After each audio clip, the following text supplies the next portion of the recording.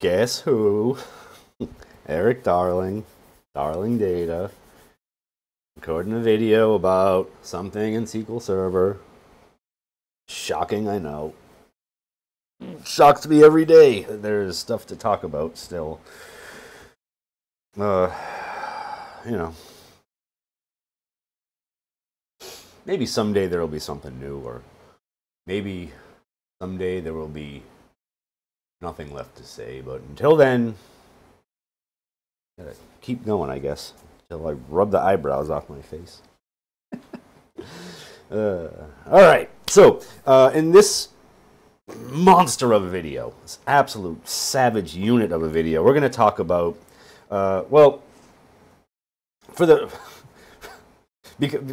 sake of demo length, we're going to just talk about the greatest function, which is new to SQL Server 2022. But the greatest function was accompanied in release by the least function. So you can do greatest and least. Right? So every other database platform for like 20 years has had the greatest and least functions. And in sometime in 2020, 2021, Microsoft said, oh yeah, we better play catch up on this basic database functionality stuff that other databases are wiping the floor with us with. Yeah, so great.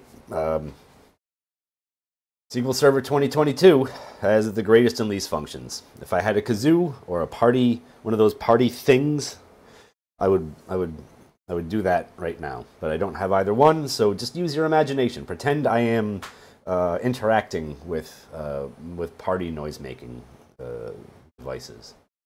Assuming that you've been to a party and you know what I'm talking about. Maybe one time you saw a presentation about parties and noisemakers were part of the presentation. You could fill in that blank if you are not a hyper social being who works with databases. Would be shocking, wouldn't it? It's like that joke about I don't know. I guess IT people in general. It's how do you tell the difference between an introverted IT person and an extroverted IT person? And it's that an introverted person stares at their shoes while they talk to you, and an extroverted IT person stares at your shoes while they talk to you. So yeah, there's that. So we have the greatest and least function. I'm going to show you two examples of them. One is just across two columns in one table, and the other is across two columns in join tables. And honestly, for the single table thing, it turns out fine. But for the join table thing, I am a little bit less in love with the query plan. It's a bit slow for me. Right? I don't enjoy slow queries. And this is going to be true of other examples. I'm going to show you. So if you're not on SQL Server 2022, right, and or whatever other problems you have in your life, there is a way to emulate the greatest and least functionality. Ooh. It's too early for me to be drunk, so don't. That was just a mouth malfunction, a mouth function. You can emulate the greatest and least functionality by doing the old cross-apply trick, supplying the columns that you need to greatest and least as values, right? And then aliasing that as a single column to reference, and then from there, finding the max of whatever is in that aliased column, so whatever comes out of combined date. You can emulate greatest and least functionality doing that. The problem is that performance for this sort of thing is not all that hot. Again, for the single table query, it's not that big a deal. But for the join, and if you're doing other stuff, that's a 3.5 seconds. The greatest version of this was was only about 500 or so milliseconds faster. So performance isn't necessarily great for that.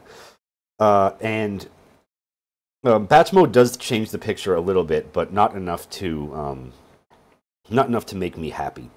So if you do need to emulate the greatest and least functionality in SQL Server, you may want to write in, you're unhappy with the speed of the query. If you write it the way that I just showed you and speed is fine, like you're not worried, like performance is good enough, don't worry about this. But if you're unhappy with performance, you can always rewrite the query a little bit to do some earlier aggregations. I have another video about SQL Server performance where the optimizer just doesn't spot an opportunity for earlier aggregation, and the performance sucks, and we have to kind of tell SQL Server what to do. So what we're gonna do is we're gonna aggregate early on our own the max score from posts and the max score from comments, and then we're gonna use the cross apply just to continue with the emulation of the greatest and least functionality. We're gonna do this, and this will be a lot faster. Right, the early aggregation allows us to kind of hit these two tables, bring the rows that we need to figure out the max of a lot faster, right? So oh geez Louise, zoom it. I hit control. Why are you messing with me? Why? We do this, we do the early aggregation here, and then we do a secondary aggregation to bring things down to one row even further here, and this all takes about, well, it's another real curious case of operator times and execution plans looking real stupid, real bad. Kind of embarrassing, actually. This query doesn't take 2 seconds, as the gather streams operator might have you believe. It really does take 1.059 seconds.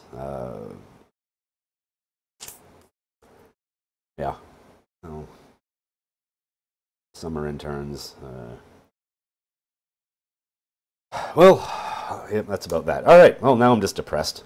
Thanks SQL Server for that. Let's just wrap this up with the demo to show you that can also work well for a single table query. Not that this was slow before, but you can express the logic in many different ways that can help with performance in many different situations. Usually, I find when I'm query tuning that I need to guide SQL Server towards doing aggregations a lot earlier than it sometimes does, and usually those as long as there is a meaningful reduction in the number of rows via those aggregations, you should see pretty decent performance improvements.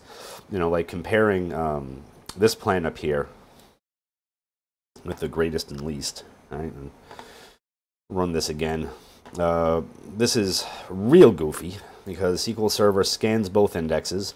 There is no early aggregation before the join, and the aggregation only occurs at the very end. For some reason, SQL Server doesn't think to do anything between getting up 17 million rows and almost 25 million rows and joining those fully together and then aggregating stuff. The optimizer is like, no, this will be fine. All right, so we have our initial aggregation here and then our final aggregation here. But like I said, my general experience is that it is a lot better and faster if you guide SQL Server towards the correct early aggregation strategy like this. Even though this filthy idiot liar of a gather streams operator is still trying to convince us that our query took 2 seconds to finish, it really took 1 second. So, all right. Well, I wasn't drunk before, but I think I'm going to go start on that now because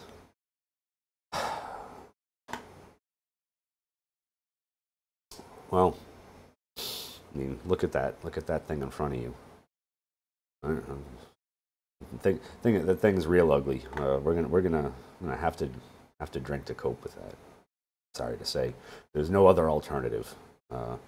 I've jumped out of every single window that I have available. The glass is shattered. It is no longer as dramatic and exciting an exit as it was when the glass was there. So now we're just down to drinking to deal with these inconsistencies. I'm being dramatic. Calm down. Anyway, thank you for watching. I hope you enjoyed yourselves. I hope you learned something. I hope that you will not be as offended as I am at these operator times and query plans. They are truly, truly awful things sometimes. And if you like this video, thumbs ups are good. Inspirational comments. Live, laugh, love. Add years to your life and life to your years. Peanut butter and onion. All nice things to hear about. If you like SQL Server content, despite this monstrosity that you see before you, you can subscribe to my channel and we could at least laugh at this stuff together. I probably won't be drinking on camera because that would be very unprofessional, but what happens below this line stays below this line. Lucky for you. So, yeah. Anyway, subscribe, like, comment. What else? What else can you do on YouTube? I don't know. Anyway, thank you for watching.